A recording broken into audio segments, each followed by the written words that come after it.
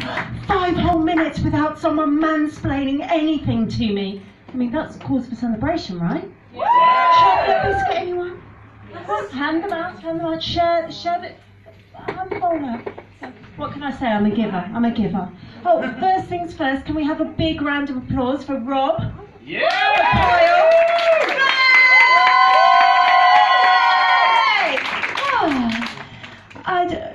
Dick pics, yeah. The last guy that offered to send me a dick pic was my kind of boyfriend, but I had to go to his cremation last month. No, that isn't a punchline, that genuinely happened. Yes.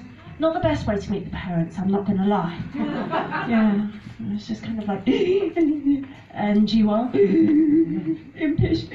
I'm his dad. Yeah, anyhow.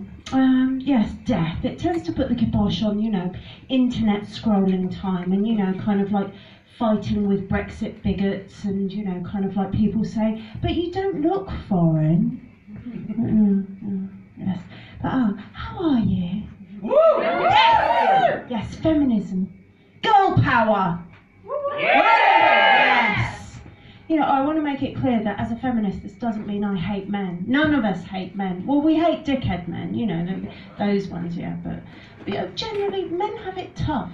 It's not a popular opinion. We girls know, and gay men know, that the toilets are a magical place. You go in there broken, humbled. You come out empowered. Men, they're even policed on how they go to the toilet. Right, straight in, straight ahead, more than 2 shakes, it's a wank, get out! Yeah.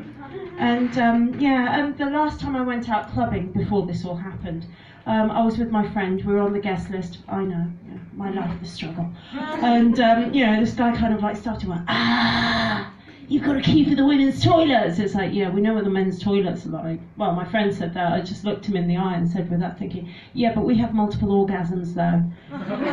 And there was a moment's silence and he said, actually, that's a pretty good point. But it's true. You walk past the men's toilets, like, oh God, the stench from the bog.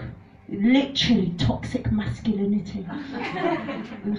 And they have the worst choice when it comes to aftershaves and, scents and nice smelling things. And, when it comes to jumpers and like t-shirts, all the colours that you've got available are just variants of school uniform.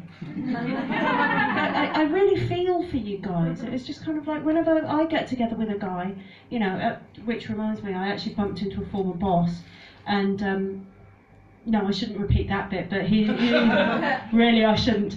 But his lovely wife texted and he just said typical female behaviour, and I just thought, what is this a point where I said what's typical male behaviour, like going into my bathroom? It's like, oh, what's that? That's really expensive eye cream. No more than a pee. But yeah. Speaking of beauty products, last night at the excellent G&B, I'm looking at you, Kyle. It was all about sex last night, and feminism empower. Yeah, I know. Feminism empowerment, she says, with a massive fist in the air. This guy said that, lube is really good for straight sex, and I have to say, it is really good. If anyone doesn't know, when you're with a boyfriend, also, really good face mask if you've got, like, a very sensitive skin.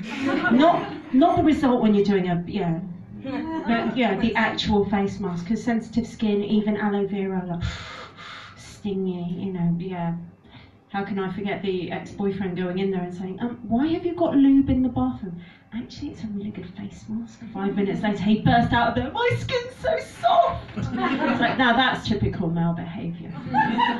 Typical. It's like, have you been at my face mask? No, then why is your back clear of spots? Do you know how much that shit costs?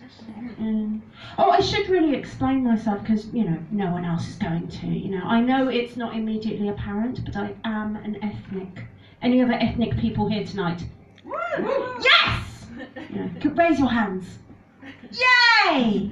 I know, we've got to be loud and proud on these things because other ethnic people, visibility, and let's face it, it's the only way we're going to get a job or, an agent.